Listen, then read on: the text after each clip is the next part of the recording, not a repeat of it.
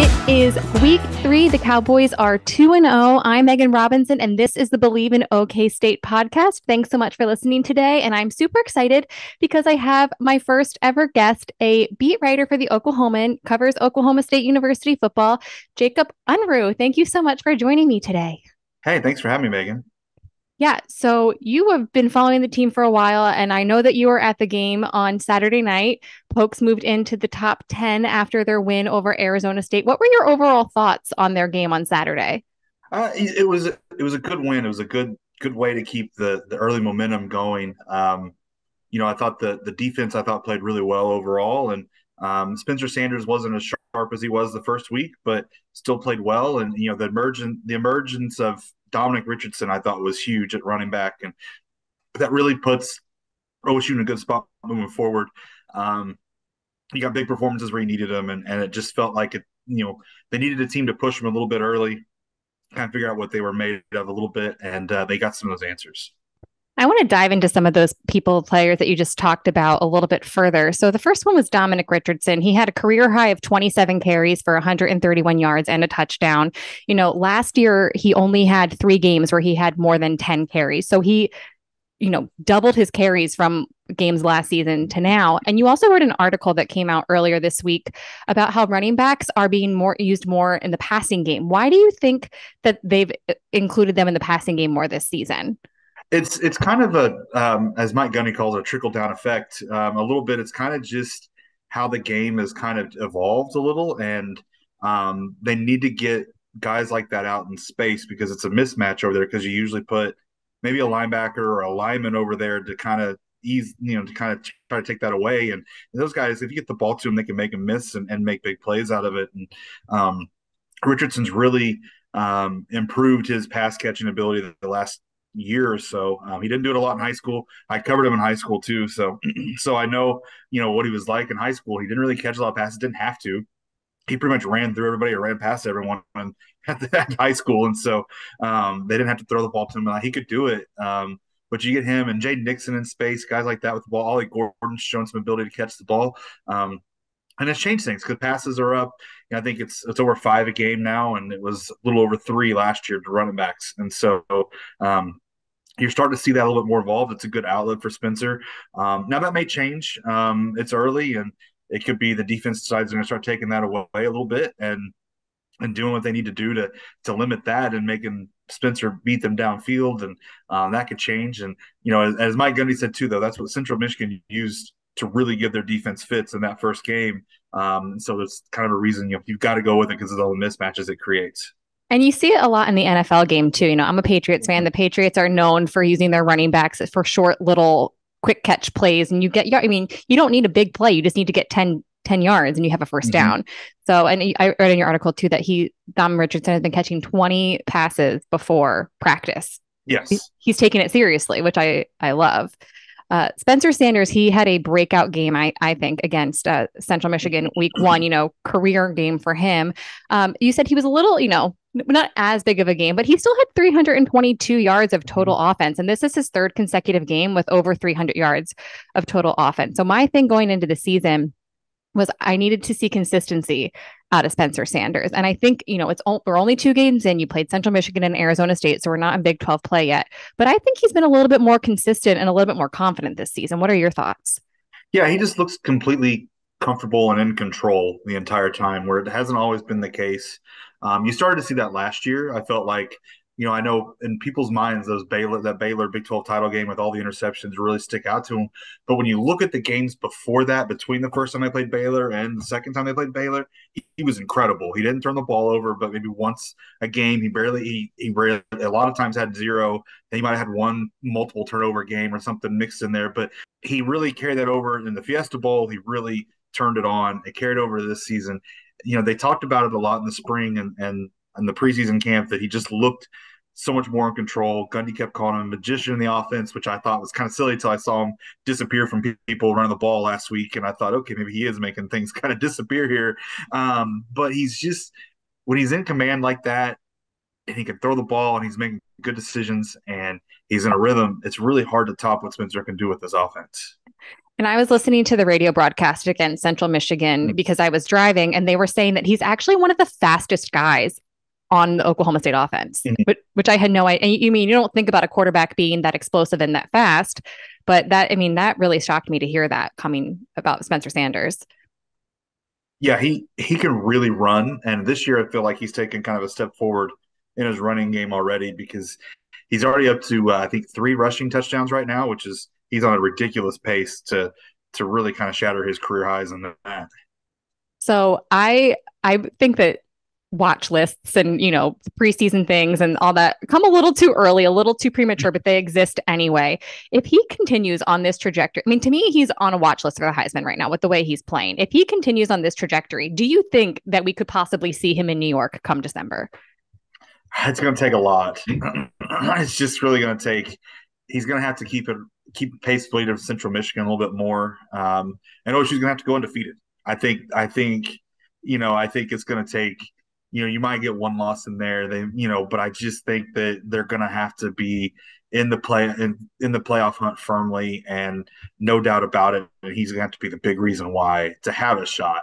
But I just think that it's going to be a tall task for him. And it's no offense to Spencer, but it's just kind of how it is. And, I think he's got the ability to be one of the better quarterbacks in the country with the experience and talent he has, but it's going to take a lot to get him to New York.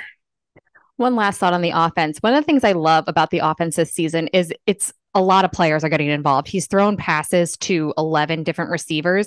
In week one, you saw Braden Johnson Mm-hmm. sort of had this breakout game after missing most of 2021. And this week it was Bryson Green having a big game. He had 83 receiving yards as a career best. So do you think that this offense we're going to see sort of a spread, sort of balanced offense when it comes to receivers, or do you think one guy will sort of emerge as the star? In the past, it's always been that one guy. Last year was Tate Martin. It was Tylan Wallace the years before that, James Washington, guys like that really emerges the star. And this year, I don't know that they particularly have that. I mean, Braden Johnson's in that position. He's playing that same position that naturally the ball tends to find that guy in that position. But he had a few drops last week, which is a little concerning. But then you got guys with Brennan Presley and Bryson Green and John Paul Richardson's really emerged early, and you got guys coming off the bench like a Langston Anderson and guys like that are really talented. Talon Shetron hasn't even really played yet, a true freshman that's got all kinds of attention. And I just think he's going to spread the ball around. I think the ball is going to go around a little too much to have that one guy really take the charge that you think, okay, that guy's going to be the star. But I kind of love that because it's going to keep other Yeah. teams guessing. Like you have to prepare for any receiver to have a big game on any day. Yeah, and Spencer's advanced enough too that if you take away his number one option, he can usually find his number two, number three option. And so, and that's the advantage of having a 4-year starter that could be a 5th-year starter next year, is he knows just about everything about this offense right now. On the other side of the ball, I think that my favorite stat of this game defensively, Arizona State finished 2 for 13 on third down for a 15.3% conversion rate, and they went 0 for 9 to start the game. I just why do you think the defense had such a monster game when it came to third downs? I actually asked Eric Mason about this after the game because they did this all last year under Jim Knowles. Last year, they just third down I think they were the best team, if not the second best team in the country on third down percentage last year. It was remarkable. And I said, I asked him if he noticed anything when he got here that said this team is really good on third down that he hadn't seen before. He kind of didn't give me a direct answer on it necessarily, but it's just the way they play. They just know they've got to get off the field. I think they were frustrated. They weren't as dominant on third down the week before against Michigan. I think they're a little frustrated with that. But they've got the ability. If they tackle well and stuff, they're really hard to get past, especially that front group. But when you have that kind of pass rush, you give them a long situation like OSU tends to do on some teams lately with their defense, give them a long yardage situation, that pass rush can really wreak havoc and cause a lot of third down miscues. Also, I said in the very first episode this season that the defensive line that Oklahoma State has is just scary. And this week, Colin Oliver, Tyler Lacey, and Brock Martin all recorded a sack. So it's like if those three are going to be playing at that level, I just feel like that defensive line is going to be nearly impossible to penetrate. Well, and you've got Trace Ford too, who emerged, who looked like his old self this last week. He nearly had a sack. He got the quarterback a few times, made some big plays, batted a pass down. You've got those four, not just those three. You have Trace Ford involved, and they had them on the field together at the same time a few times because Tyler Lacey can move inside that defensive tackle position. You've got all four of those guys as your pass rushers there. It's scary. I don't like to think what a quarterback's thinking when he looks across and sees those guys there because Brock Martin's one of the toughest players I've ever seen in my life. And Tyler Lacey has really emerged as a guy that I think is going to have a lot of NFL chances after this season. Colin Oliver's a star. Trace Ford's I always thought was a first rounder until he tore two ACLs. And now, if he can get back to that, I still think he could be a first rounder. And you've got just this immense talent right there, just in that group. And that's not even including the defensive tackles that Brendan Evers is a fifth year, as a super senior. And Sione Asi, I think, just turned 26 years old yesterday. He's a veteran guy that's emerging. And you've got Samuel Tuihalamaka, who's emerging. And you've got Colin Clay coming back from not having to play because of few injuries the last couple seasons, and he's played Arkansas, had SEC experience. You've just got so much talent and depth all across this line that I don't know a better line in the country. And Colin Oliver's only a sophomore. He is a true sophomore. So you have at least one more season of him, which, I mean, just blows my mind that he is that good, that talented, and like 19, 20 years old. Yeah. And if Trace hadn't got hurt last year, we may not have realized that. Yeah. So, So Oklahoma State, sitting, I mean, it's too early to really read too much into standings in the Big 12. We're only 2 games in, haven't gotten to conference play. But overall this week, it was a pretty crazy week around college football and in the Big 12. They announced the offensive and defensive player, the players of the week for the Big 12. I just want to touch on them a little bit. You had Texas Tech QB Donovan Smith threw for 350 yards and combined for 3 touchdowns in a double OT victory over Houston. And Kansas, for the second week in a row, Kansas is the defensive player of the week. Defensive back Kobe Bryant, he had an 86-yard pick six in overtime to end the game and secure the first ever Jayhawks win in Morgantown. What do you think of Kansas football right now? Because they are 2-0. They are 2-0. It's a little strange. It's a strange world we're living in right now, but it's exciting for Kansas because I don't want to see them be the doormat for the Big 12, and it's exciting to see it. It seems like they've got a really good offense going with Beal at quarterback, and there's a few Oklahoma kids on that running back position there that have played well. I'm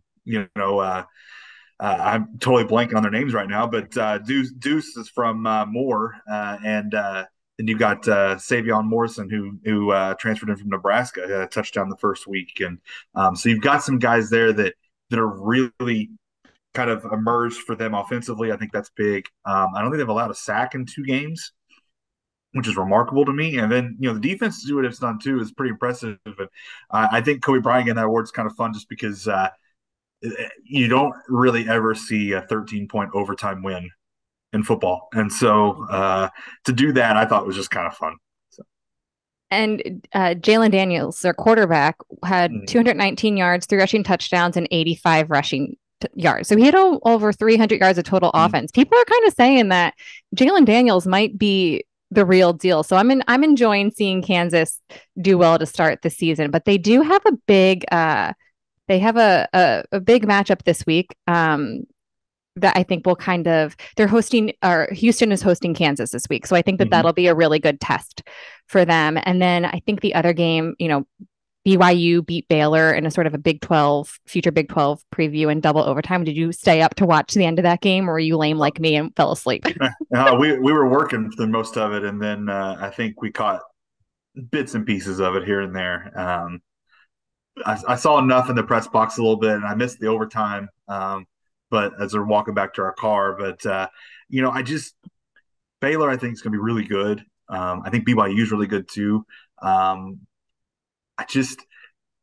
don't know, and I didn't see enough to know what caused Baylor issues necessarily. It sounds like the receivers really kind of struggled, and Chapin couldn't get a lot going through the air, which is huge for them. And so, if they get that figured out, they're gonna be tough. That's who OSU plays in 2 weeks, and it's a Big 12 title rematch, and that's going to be pretty big. But that was quite an epic finish, and that's exciting when you think about that's a future Big 12 game that you're going to have at 9 o'clock. And, you get that last hour for the Big 12 too, that last time slot. The last Big 12 game I need to talk about is the Bama Texas game. Did you happen to see any of that before the game? I Because saw, I it was saw most of wild. that. Sorry. Yeah, that was an incredible game. And a lot of things stood out to me. I mean, Texas's defense looks like it's kind of the old Texas defense. I don't know how much that's Gary Patterson being an analyst for him now, but they looked really fast and physical, a lot different than they had the last few seasons. And then I thought Quinn Ewers looked great until he got hurt, obviously. And Hudson Card obviously played admirably and played well, even as he battled through an injury. It was big to go and compete like that with your backup quarterback, even hobbled himself, to hang with an Alabama like that. They left a lot of time, obviously, and Alabama goes down and gets the field goal. But I thought there was a little bit of mix of some things. And I thought Texas looked really good, but I also thought Alabama looked not so good. Like in Alabama, they were very undisciplined, and had some issues that I thought just were not typical of Alabama. Yeah, Will Anderson, he had a lot of penalties that game, and he's, probably going to be a top five. People are saying he might be the first overall draft pick. He's sort of a leader on that defense. And I was sort of surprised. But going into that game, Steve Sarkisian was like, this game does not define the program. And I was very adamant, like, no, it absolutely does. And even though they lost, Texas is now ranked in the top 25. Mm-hmm. And I do think that it did define the program, that they are tough. And like, people ask is Texas back? And I think the next few weeks will be sort of the judge of that. But I think that might have been a push towards Texas being back. Yeah, I'm gonna say maybe. That's kind of Treading lightly. yeah. Do they fall off after this? I You don't know, know. We'll they see. still got to play OU in Dallas, and they've got to come to Stillwater. For our Um, homecoming, yeah, so it's I mean, those are tough road games, and so I just we'll see. I think that last week, though, with all the upsets in college football, I still personally can't get over the Marshall Notre Dame upset. I mean, Yeah, I can't get over that one. But I think that that's kind of a good wake up call entering this week against Arkansas Pine Bluff, because you got to think like, can't take this team lightly, because I'm sure that's what other teams did. With App mhm, State and A&M, Marshall and Notre Dame. It's like, oh, this is a FCS school, we don't care. But no, those are you can't mess around, because that's when you fall apart. But Arkansas Pine Bluff is coming off a 76-3 victory last week. But this is the first ever meeting for these schools. So how are you feeling entering Saturday? I mean, I'm not that concerned for OSU. Arkansas Pine Bluff struggled with the Division II school in the first week. That was an NAIA school that's fairly new. I think only 2 or 3 years old in the program last week that they routed. I just, I don't I think OSU is extremely more talented and prepared for this game than what Arkansas Pine Bluff really can do here. It kind of reminds me. I hope it doesn't get this bad, but they OSU beat Savannah State 84-0 in 2012, and this kind of has a little eerie feeling like that too. Yeah. I mean, and again, they've never played, but we've played a SWAC team once in 2009, and we won 56-6. And Gundy's 13-0 when facing an FCS team. So I'm also confident, and a win would improve OSU's win streak, setting a new record at 11. Mm-hmm. So, but I think also what's important to think about this week is this is the end of non-conference play. So is this sort of a week for them to clean up any mistakes, try anything new in their playbook? Is this sort of a good game for that? Yeah, I think so. I think I think one of the goal is, I mean, the number one goal is come out healthy. You got the bye week, but I think that also is you get guys more opportunities, more reps. I wouldn't expect to see Spencer Sanders very long in this game if things go according to plan. You're gonna get some of those starters out there quick. I think some guys might hang around a little longer. Some of the offensive linemen, some of the secondary guys like that are a little experienced might get more reps, but the idea is to get guys that don't usually get a chance to get too many reps, more reps here, and get prepared to where you know what you have going into conference play, what kind of depth you have on some of these positions. I think it's important to get Gunnar Gundy and Garrett Rangel both in there at quarterback, get them throwing the ball, get them kind of loose, getting used to it, just because, if Spencer does get banged up or whatever and has to miss some plays or some time, then you've got, what you have in the back and behind him, because, Gunner's played twice. He played last year against TCU and played in week 1 against Central Michigan, but he's yet to attempt to pass. And so you've got to get his feet wet. You've got to get Garrett Rangel's feet wet. And I think that's going to be the goal here, is kind of just broaden your playing list and see, who can do what. I know when Gunner wasn't going in against Central Michigan, I was like, why is Spencer still in the game? Take him out. And then he comes out, and then Central Michigan makes a bit of a comeback. I'm like, put Spencer back in, put him back in. And they did. They had to. And that was not what they wanted, but it just was a bad fourth quarter. And, the idea, because they talked about in the preseason, the idea is they want to get up early in some of these non-conference games to get those quarterbacks some time, and it hasn't worked out yet. For you game notes for those who are still wanting to go this weekend, tickets are still available for only $25, and it is family weekend. So there's a concert at the Botanical Garden on Friday night, then there's Saturday's pregame Hall of Fame block party, and Sunday family weekend concludes with a women's soccer matchup against Brown University, 1 p.m. So I feel like I don't even need to ask this, but who are you taking this week? I think I'll take OSU. I think it's a tough decision. So I do game picks with my dog every week, with Bix, and he went with the massive upset. He went with Arkansas Pine Bluff, and I think it's because they're the Golden Lions, and he's just going for the animals. He's supporting his brethren, I guess, if you will. Maybe you should put a picture of a bullet on there and see what happens. Maybe I should. I have Pistol Pete, and I have the mascots, and I put the visiting team on the left, I put the home team on the right, and I put the same treat on both, and he just lays there and he will pick, and that's who he went with. And I messed up the recording, so it was actually a 2 out of 3, and he went with Arkansas Pine Bluff twice. So he doubled down, went with it. All right. But before I let you go, I feel like we just have to recognize one of the Cowboys in the NFL. I'm sure you saw it. The Malcolm Rodriguez, Jason Kelce, body slam. Yeah.